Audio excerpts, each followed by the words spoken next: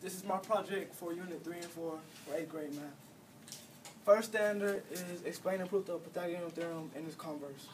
And I drew a triangle, and A equals 3 centimeters, B is 4 centimeters, and C is 5 centimeters. A squared plus B squared equals C squared. 3 squared plus 4 squared equals 5 squared. And that would be 19. 9 plus 16 equals 25. And then the other one is 6 squared plus 8 squared equals 10 squared. And 36 plus 64 equals 100. And the second standard is apply the Pythagorean theorem to find the distance between 2 points in a coordinate system. And I drew 2 points and just drew another one to make a triangle. And use A squared plus B squared equals C squared. And it would be 19 plus 16 equals 25. And on the other one, it would be 6 squared plus 8 squared equals 10 squared. And 36 plus 64 equals 100.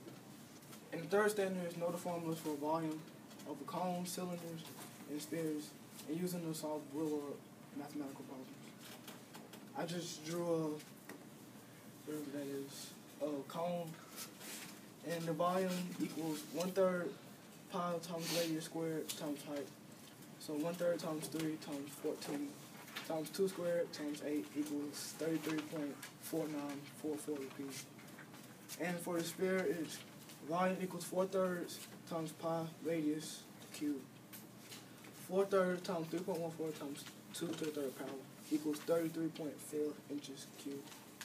And for the cylinder, volume equals pi times radius squared times the height. And the volume is 197 inches cubed.